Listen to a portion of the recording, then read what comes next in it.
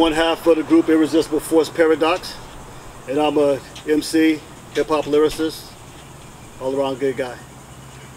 My name is SavSola, the other half of Irresistible Force Paradox, MC, spoken word artist, general pain in the ass. You can find me at defb.com, def-b.com. I'm everywhere. I'm also defb on all social medias. You can find me anywhere. Yeah, same thing. SavSola on Instagram, Sean SavSola Edwards on Facebook, Sean SavSola Edwards on YouTube. You can follow me, hit me up. I post all types of random stuff. It'd be fun. SavSola.bandcamp.com. My solo music is up there, 4 albums.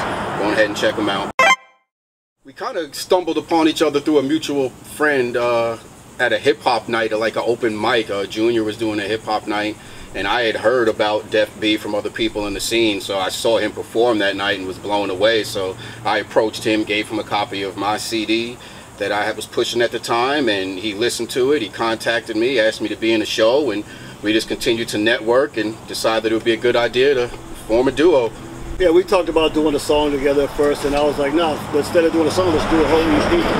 And he already had the name of the group, Irresistible Force Paradox, which the paradox is what happens when an unstoppable force meets an immovable object. And when he told me that, I was like, this on, let's do it. So we did 5-song EP, There Will Be Blood, available everywhere right now, $4.99 to download. Produced by the homie Max Patah in Memphis, Tennessee. And recorded by Jason Miles from Miles Media right here in Daytona. And he also did my last album, Proximity Osmosis, that's also available everywhere. And right now, we're working on a new album for me. I'm not going to say the title yet because I don't want to put it out in the universe. And as soon as we get done with that, and hopefully release beginning of the year, then we're going to jump on doing the Irresistible Force Paradox album. Hopefully have that out by the end of next year. Good one for me. What did you learn from your biggest regret? Take your time. Be patient. Everything works out in the end. That's all. Don't rush nothing. My question is, what is most important to you? Peace of mind. Honestly, I'm a pretty chill guy, and just, man, at the end of the day, peace of mind. Breonna Taylor. Black Lives Matter. Man, wake up, open your eyes, pay attention, join up, unite.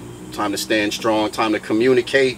We need open and honest conversations right now. We need communication in order for us to stand strong, learn and grow together in order to figure this thing out. All power to the people. Thank you.